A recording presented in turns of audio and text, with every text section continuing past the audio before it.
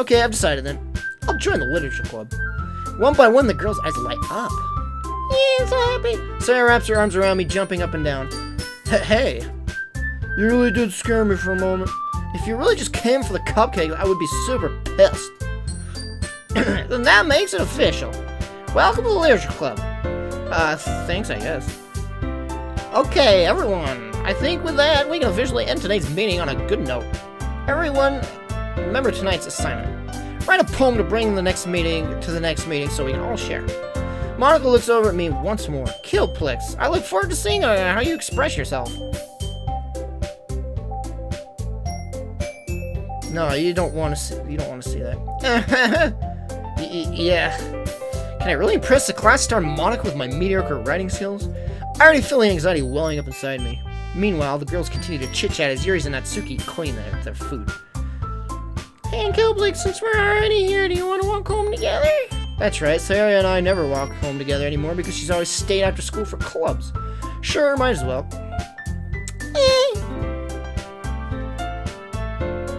With that, the two of us depart the club room and make our way home. The whole way, my mind wanders back and forth between the four girls. Sayori, Natsuki, Yuri, and of course, Monica. By the way, she's my favorite, just pointing that out. And she's gonna kill everybody. She's gonna kill everybody. That's unfortunate. Will it really be happy spending every day after school in a literature club? Perhaps I'll have the chance to grow closer to one of these girls. It'll be her. Alright, I'll just need to make the most of my circumstances, and I'm sure good fortune will find me. And I guess that starts with writing a poem tonight.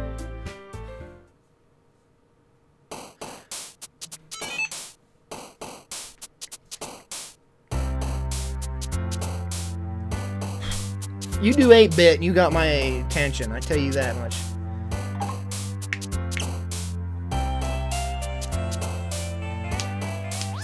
Gosh dang, this is good music.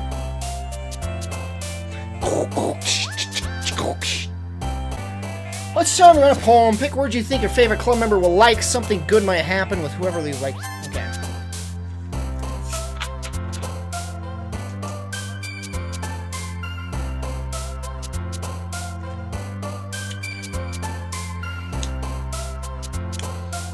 Wait, so...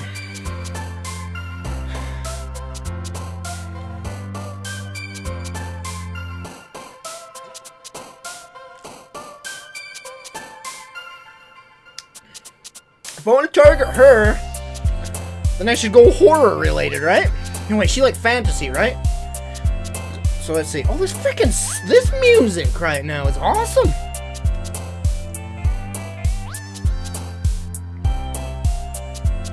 All right, so death.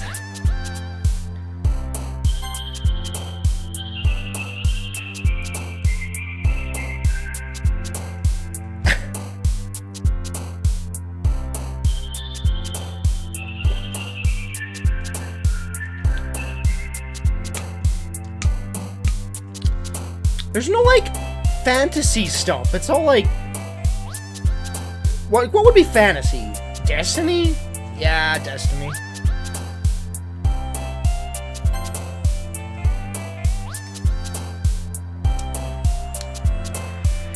Journey. Bouncy. No. Fear. 20 of these pages? Good lord.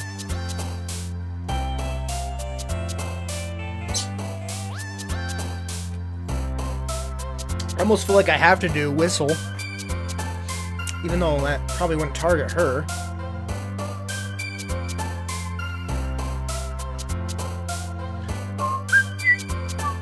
Kiss, unending, contamination, ribbon, skipping, whistle, friend, entropy, Doki Doki. Contamination's the closest thing to, like, horror or adventure. Fantasy adventure. I'm gonna do whistle, because it's me. I whistle, alright?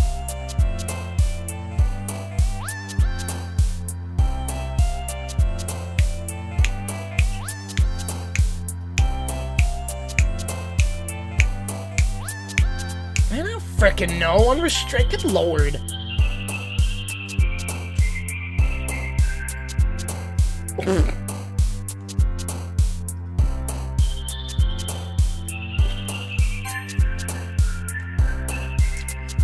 This is gonna be a dark frickin' poem.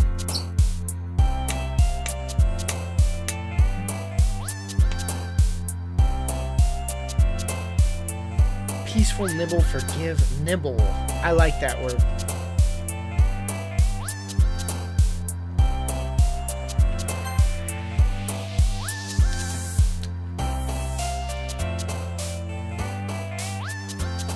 Childhood dream, crimson, fickle, crimson. Dazzle flower, bed cry, spinning party, fester fun, kawaii holiday. I want a kawaii holiday. Fester? This is too dark, man.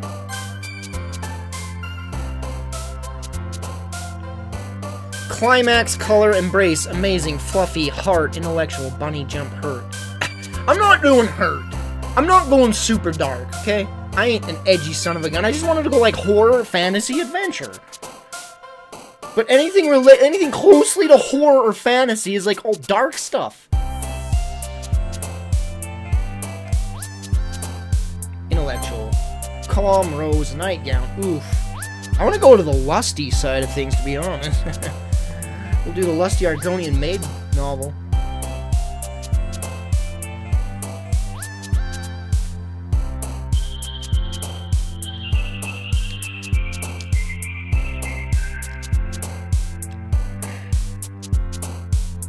Calm rose, passion nightgown, beauty, peace, skirt, tragedy. I don't want to do the dark, edgy crap, but it's all I can think of that would target that girl specifically.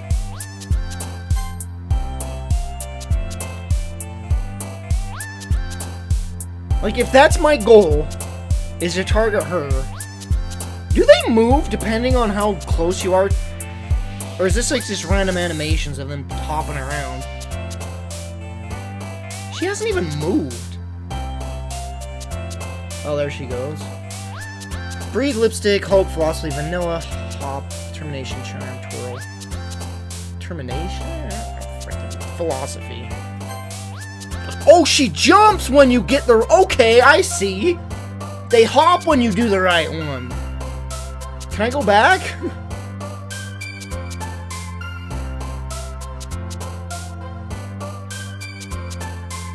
I think she hopped when I did that, right? Let's see. Valentine Essence, Joy Cheeks, Rainbow Flea, Starscape, Clumsy, Love Tears. Man, I'm like 14 and I'm just realizing this crap. Starscape. Yeah! Suicide, Scars, Dance, Hair, Landscape, Disarray, Misfortune, Awesome, Sweet Bubbles. Landscape? Scars? No! Should I reload? Should I reload so that I can figure out that I'm targeting her?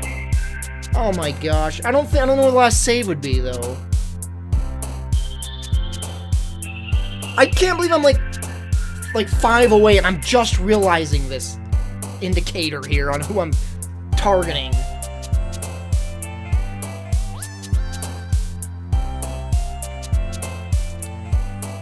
Flying. No! I'm targeting the other girl! Heads off fantasy. There we go. What? I'm targeting the... What? She's a fantasy! And more... Grief. It's over! Frightening. That'll be her, right? Yes. Universe. Summer. Promise. Email. Unstable. Excitement. Shame.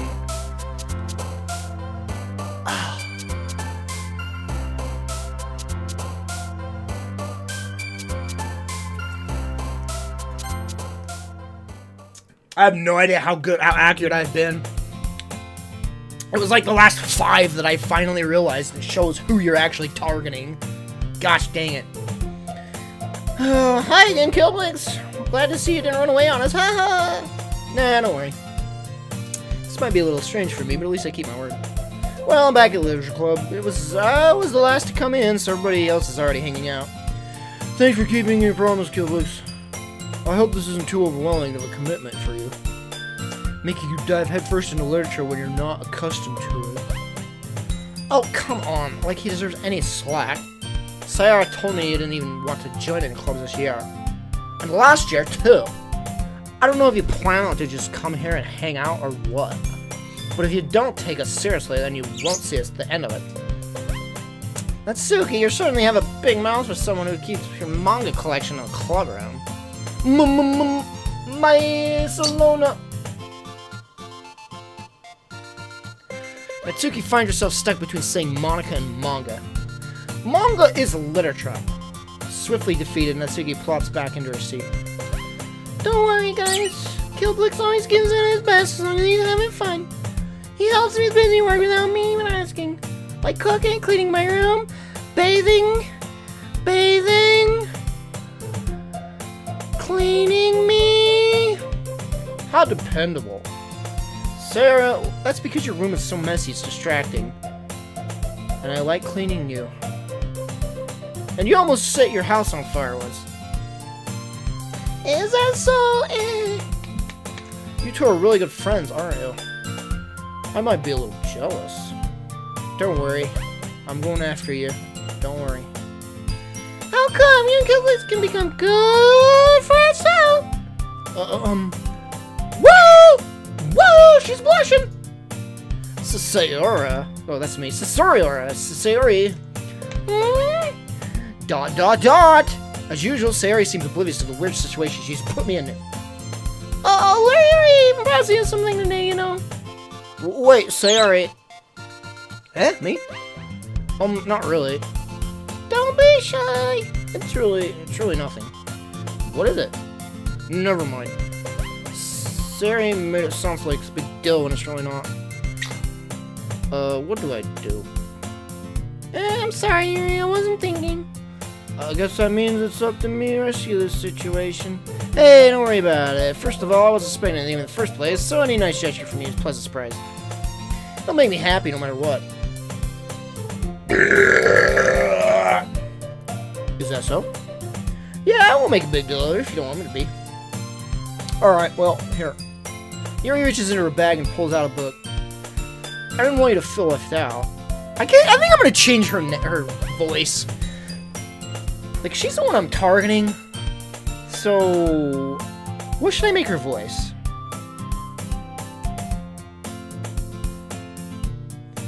I don't know why you left it. I don't freaking know. It's not like I'm very diverse here with my voices. I didn't want you to feel left out, so I picked out a book that I thought you might enjoy. It's a short read, so it should keep your attention even if you don't usually read. And we could, you know, discuss it at my place when my parents are gone. If you wanted. This is... How is this girl accidentally being so cute? She even picked out a book she thinks I'll like despite me not reading much. Yuri, thank you. I'll definitely read this. I enthusiastically take the book. Phew. Well, you can read it at your own pace. I look forward to hearing what you think. What am I gonna make her voice? I'm trying to think of a good voice for her. I don't know. Now that everyone's settled in, I expect Monica to kick off some scheduled activities for the club. But that doesn't seem to be the case. Sayori and Monica are having a very cheery conversation in the corner. Yuri's face is already buried in a book. I can't help but notice her intense expression like she's waiting for this chance. Meanwhile, Natsuki's rummaging around in the closet.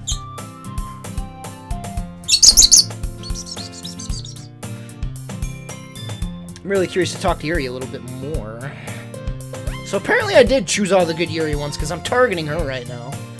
But at the same time, I would feel bad for distracting her from reading. I catch a glimpse of the cover of her book. It looks like the same book that she lent me. More than that, she seems to be on the first few pages. Ah! Crap. I think she noticed me looking at her. She sneaks another glance at me, and her eyes made for a split second.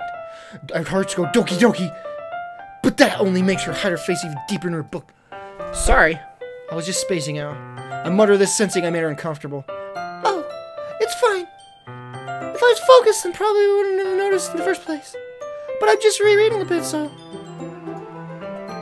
That's the book you gave me, right? Uh-huh. I wanted to read it, some of it. Not for any particular reason. Just curious, how come you have 2 copies of the same book? Oh wait. That was Killplix saying, oh lord, the voices. Well, when I stopped at the bookstore yesterday. Oh, that's not what I meant. I mean, I just happened to buy 2 of them. I see.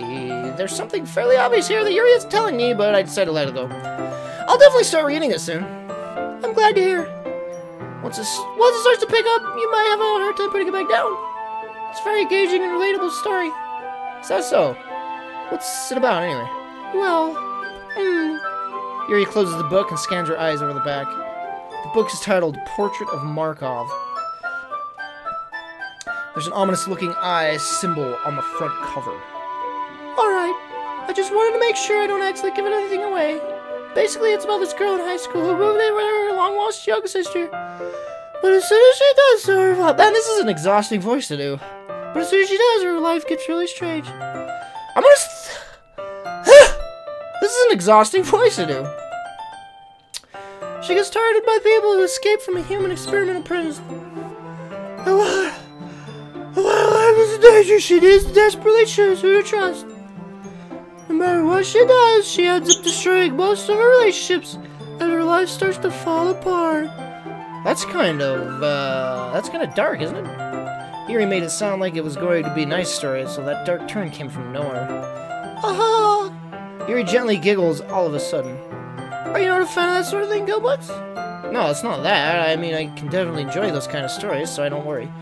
I hope so. Yeah, I totally forgot that Yuri is into those things. She's so shy and reclusive on the outside, but her mind seems to be completely different. It's just those kinds of stories. They can challenge you to look at life from a strange new perspective. She's so gonna kill everybody.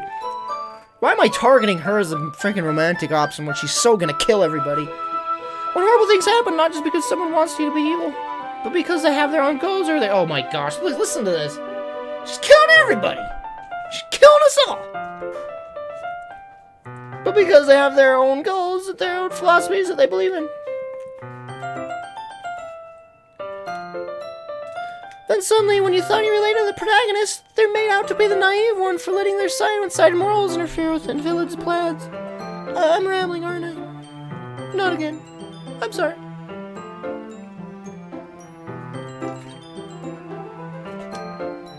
Hey, don't apologize. I haven't lost interest in anything. You're hot. I'm gonna read anything you let me read. Well, I guess it's alright then. But I feel like I should let you know that I have this problem. When I let things like books and writing fill my thoughts, I kind of forget to pay attention to other people. So I'm sorry if I end up saying something strange and kill a few people. And please stop me if I kill a few people and start talking too much. I really don't think you need to worry. That just means you're passionate about reading and a murderer. The least I can do is listen. It's a literature club after all. That's true. In fact, I might as well get started reading it, right? You don't have to. What are you saying? Just a moment ago, you said you were looking forward to it. Let me just get to that book. Quickly retrieve the book that I had put in my bag. Alright, it's fine if I see it, right? I slip into the seat next to Yuri.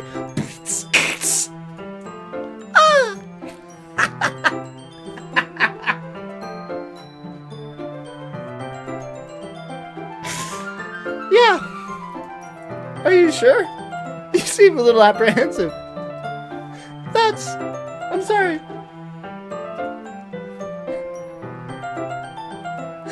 It's not that I don't want you to. It's just something I'm not very used to. That is, reading in company with someone. I see. I just like the thought of me sitting next to a girl and she freaks out. Well, just tell me if I end up distracting you or anything. Alright. I open the book and start with the prologue. Soon I understand what Yuri means about reading in company. It's as if I can feel her presence over my shoulder as I read. It's not particularly, maybe a little distracting, but the feeling is somewhat comforting.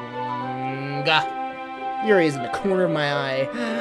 Her cleavage is in the corner of my eye. I realize that she's not actually looking at her own book. She's looking at my cleavage. I have cleavage? I'm a girl? Dun dun dun! I glance over. It looks like she's reading from my book instead. Sorry. I was just... Yuri, you really apologize a lot, don't you? I do? Ah! I don't really mean to. Sorry. I mean... Ah! Oh, that was me.